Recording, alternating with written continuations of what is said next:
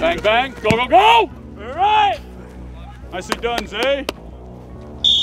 Nice job, well done, Isaiah. Hey, we're on SC already! Ready? SC! Let's go! Whatever it takes encompasses much more than just what's going on between the lines, right? It's whatever it takes is handling all the things that are going on externally that affect you as a player and in between the lines as a player, right? I mean, there's just a lot of things going on in today's world that you've got that you're working with and working through.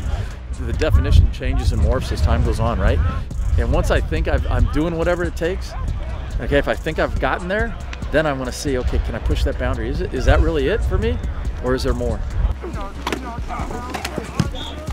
right, Kyle! Way to see the loop, kid!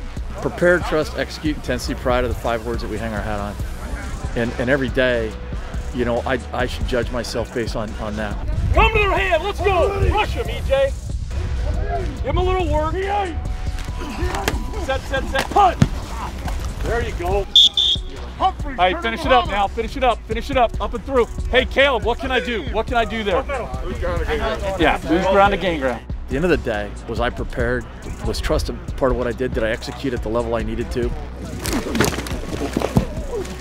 Was the intensity and the pride factor that's that other thing that makes me go from good to great? Was that a part of what I did?